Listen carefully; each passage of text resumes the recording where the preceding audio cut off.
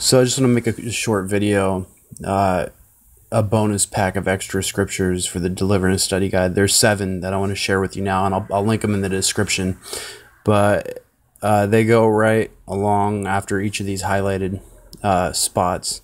So right after identity is Dueteronomy 33:29, and then right after authority would be Isaiah 49:2-3, and then right after Psalm 129 down here towards the bottom would be Matthew 12:30, and also Habakkuk 3:14.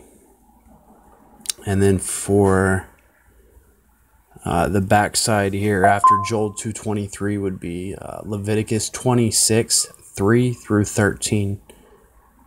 And then at the bottom after Job 30:15 would be Lamentations 3:52, and also Psalm 103:15-16. So I love you guys, and I will talk to you later. God bless.